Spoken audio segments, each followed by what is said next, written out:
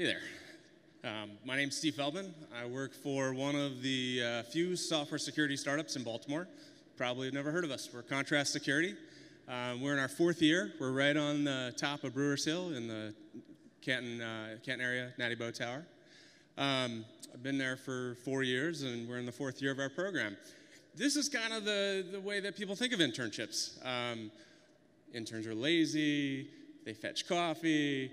You know, they put furniture together. That's actually our intern on the left. He's going to be interning at SpaceX this summer. But we put a lot of effort into our summer internship program because it's our pipeline. We have hired 6 out of 10 of our interns in the past few years. We also use it as a chance to give someone who's gone to a GA or a Hackbright as a chance to kind of jump in the industry. But we're up against all these companies to market ourselves and have a great internship. The kids in college, they know who these companies are, but they don't know who we are. And so it's our job to establish our brand. And we start off by marketing our company. Engineers are actually good marketers. I would assume everybody out here knows a really good marketing campaign. We market on our website, on our GitHub page, on dev posts. We also have a Stack Overflow page. And then, of course, when we go to career fairs, we have a very transparent flyer that says exactly what our program does. You can see that on our GitHub page. We have to kind of differentiate ourselves between an Amazon or a Google because we are neither of them. So we use Baltimore as part of our marketing pitch. We think Baltimore is awesome. It's vibrant. It's young. It's a great place for tech. I mean, all of you here hopefully live in Baltimore or made the journey from DC. We also use our cats. So maybe you've seen these stickers around town. These cats we have an open source project called Project Meow. They're actually built by our interns, past and present.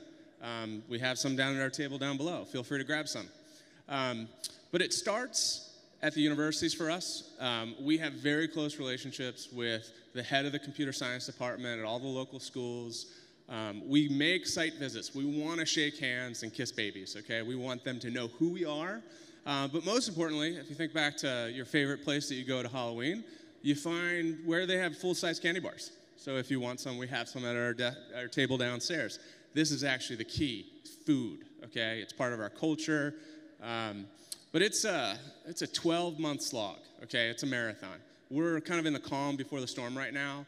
Our interns arrive mid-May. And we run a very aggressive 3-month program.